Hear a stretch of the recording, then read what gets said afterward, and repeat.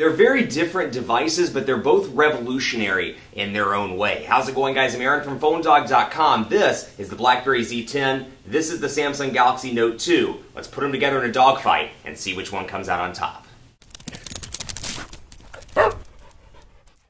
It's a dogfight battle between two devices that on the surface may look a little bit different, but what they're both trying to do is reinvigorate the market in a way. You got the BlackBerry Z10 over here, the newest device with BlackBerry 10 from BlackBerry. It's no longer called RIM, it's just BlackBerry all around. So the Z10 is brand new with BlackBerry 10. Then you have the Samsung Galaxy Note 2 available on a bunch of different carriers in the US and around the world, and really has revolutionized that large device category, or phablet category, or tablet phone, whatever you want to call it.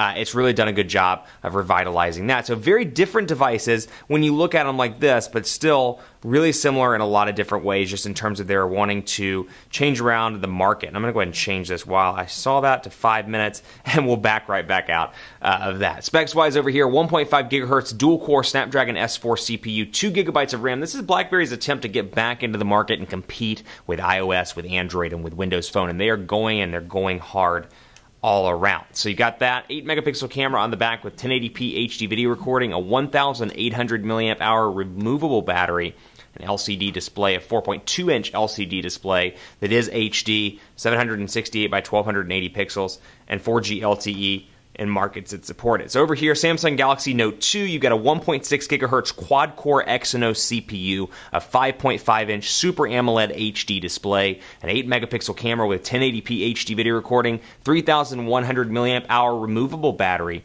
out of the back of this device, 4G LTE connectivity on the Verizon version as well as every version in the US with the exception of T-Mobile's, and then Android 4.1 with TouchWiz UI. So it's a battle between BlackBerry and Android, a battle between BlackBerry and Samsung.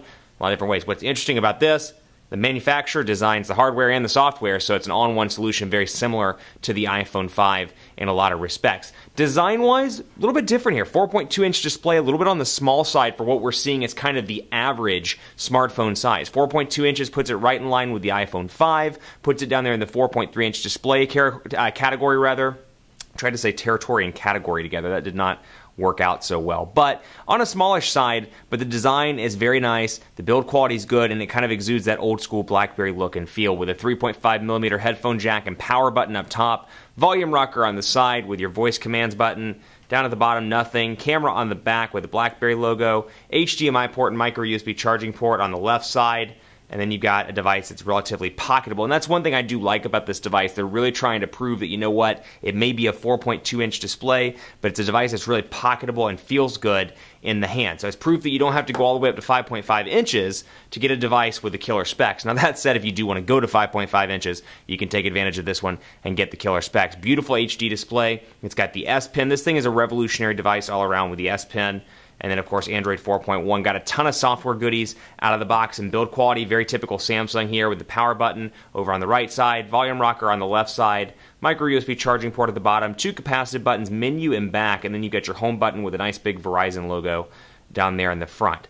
3.5mm headphone jack, like I said, camera button, and then, of course, your battery is in the back, and it is removable actually on both of these devices, so that's something to keep in mind. Now, interestingly enough, this is not a carrier device, so you may expect some AT&T stuff or some T-Mobile stuff, etc., to come with this when you see it land in the States. This is an unlocked device, so keep in mind there's no carrier bloatware on this device yet. There probably will be when it lands on the respective carriers in the States. Over here, this is a Verizon branded Note 2, so it does have some goodies out of the box. Of course, all the Amazon stuff, Amazon Kindle, Amazon MP3, Audible, got mobile hotspot, My Verizon Mobile, Setup Wizard, you have VZ Navigator, Visual Voicemail, Viewdini, and then, of course, VPN client as well, which is a Samsung thing. But you can see up here out of the box, Android 4.1 running in full force. You got a notifications bar that's very typical Samsung with your shortcuts up top. This has some great software value adds we'll talk about in just a second. BlackBerry 10, though, a ground-up revision of Research in Motion. Actually, you caught me saying it just there. BlackBerry's, a ground-up revision of BlackBerry's operating system.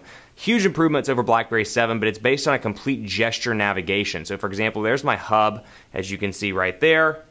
And then, of course, I can scroll back and forth to access the hub, and then I can access my music if I want to as well. So here are my applications, typical BlackBerry stuff. You'll see pictures, music, videos, StoryMaker, Facebook, Twitter, LinkedIn, Foursquare. A few things I've downloaded as well, Weather Channel, Google Talk, FlightAware, Reuters, and then some other goodies out of the box. So it's like my 3 panels of applications here. But when I open something up, it goes over into this area, and it's all gesture-based. So you'll notice when I open it up and when I want to get rid of it, I have to swipe up on the screen, and I can either exit out or go back to something else. But I've got this little preview mode where I can kind of see what I'm doing before I move over. So if I want to see a preview of emails but don't want to show them entirely off, I can do that. But I've got all these different options that load up pretty quickly and pretty easily. So it's a ground-up revision of BlackBerry 7. It's entirely based on gestures. Here's what the top part looks like. A little bit different, but it's all gesture-based, like I said. So you can go into Hub, for example, and it shows all of my contact information, my phone dog account, which is what I have set up on this right now. BBM, this is kind of the hub for all of your communication. So BBM, text messages, email, Facebook, Twitter, LinkedIn,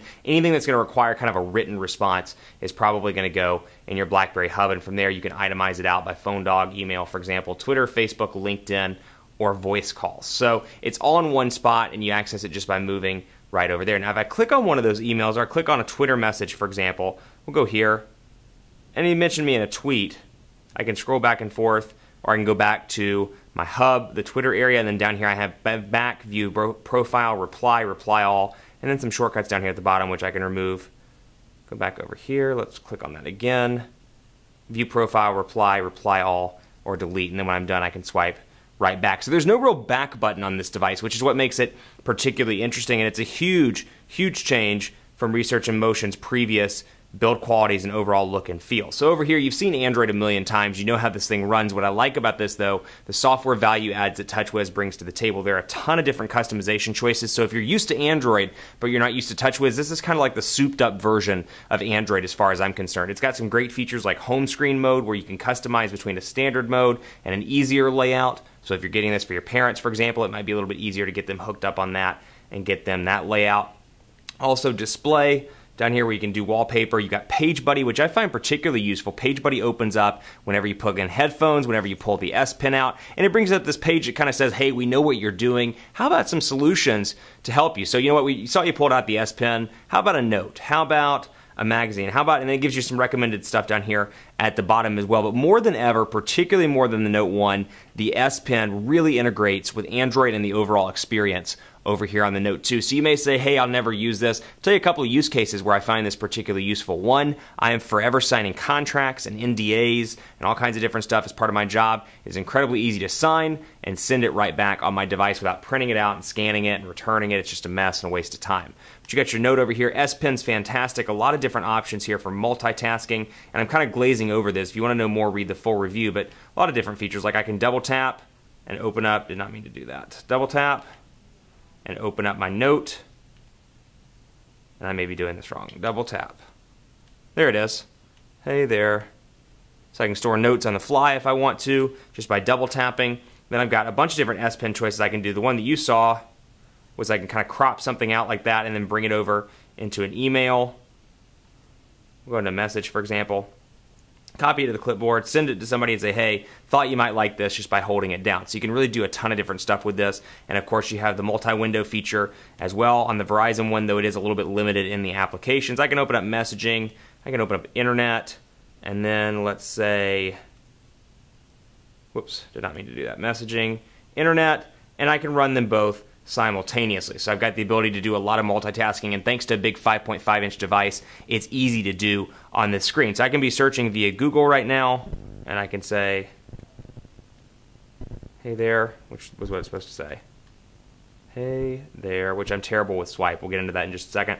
Also, while text messaging over here. So it's easy to use, incredibly functional, and it's one of those things you'll find yourself using it on a pretty regular basis, and when you're done, you can swipe right out of that and get rid of the little tab for multi-window. So some great features. It's Android, but it's Android on steroids over here, and there's a lot to like in this package. You like these phones? I'm going to take a second to thank our partners at Best Buy Mobile for giving us devices like this for use in our One Paw Bandit giveaway game. When you walk into Best Buy Mobile, you'll deal with unbiased sales representatives. They'll help you pick AT&T, T-Mobile, Sprint, or Verizon, whatever's easiest for you and best for you. They'll make sure you're hooked up when you walk out the door. Stay tuned for part 2. We'll cover a ton more about the BlackBerry Z10 and the Note 2 in part 2.